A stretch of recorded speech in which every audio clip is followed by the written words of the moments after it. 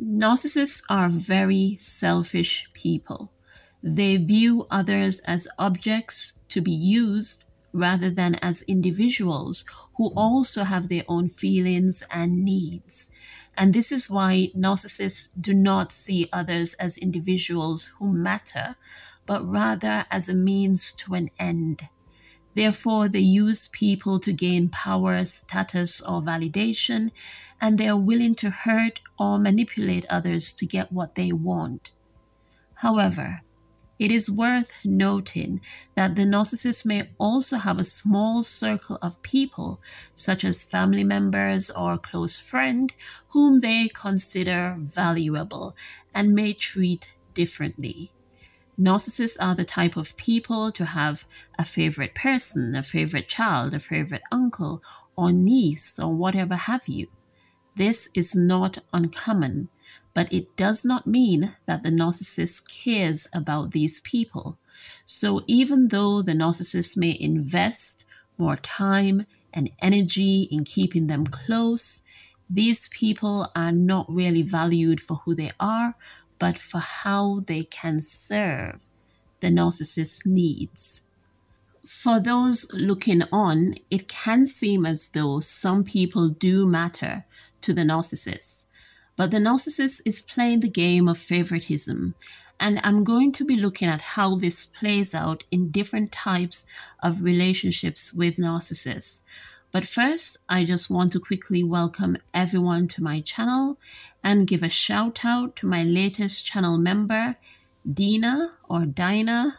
Thank you very much for deciding to support my work. So today I want to look at how narcissists use favoritism to their advantage. To keep it simple, it is just another manipulation technique to get people to do what they want.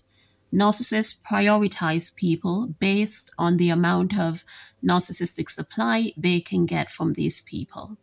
That is why wherever a narcissist is, cliques will form, and these are not good cliques. The type of clique a narcissist creates is like a little gang of individuals who think they are superior to others. This can happen in the workplace, schools, churches, family units, and more. For example, in a narcissistic household where one or both of the parents are narcissists, you will find that the children are treated differently.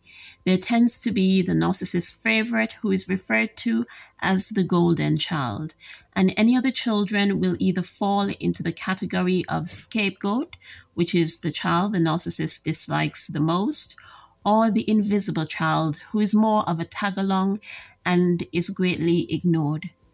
If it is just one child and one parent that is the narcissist, that child will be the narcissist's golden child, and together they will make the other parent's life a living hell.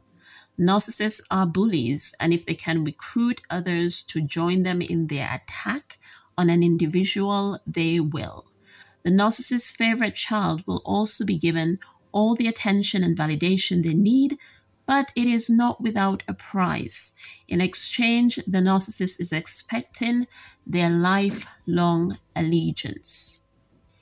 In the workplace, narcissists are quick to seek out those who can give them a career boost. So they have no issues sucking up to management in order to get a promotion or be able to influence this person's treatment of others.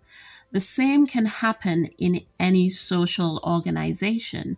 Narcissists are strategic with who they rub shoulders with, and they have no issues using flattery and making someone feel special in order to gain the upper hand. Narcissists will tell you that you are their favorite person, and they would shower you with compliments, hoping you give them everything they want in return.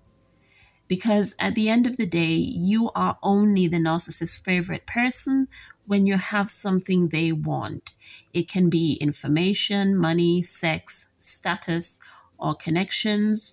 Whatever it is, the narcissist is willing to say and do whatever it takes to convince you that you matter to them. But no one as an individual matters to the narcissist. All they care about is what they can get from you. So when you see a narcissist who treats certain individuals well, you can be sure that they supply something that the narcissist wants. But at the same time, the narcissist will still speak badly about these same people behind their backs because they secretly detest these people and hate the fact that they have to suck up to them. But if it gets them what they want or where they want, they will continue to do it with a smile on their face. Unfortunately, when the narcissist is done with them or simply no longer has use of them, the preferential treatment will end and they will now be ignored by the narcissist.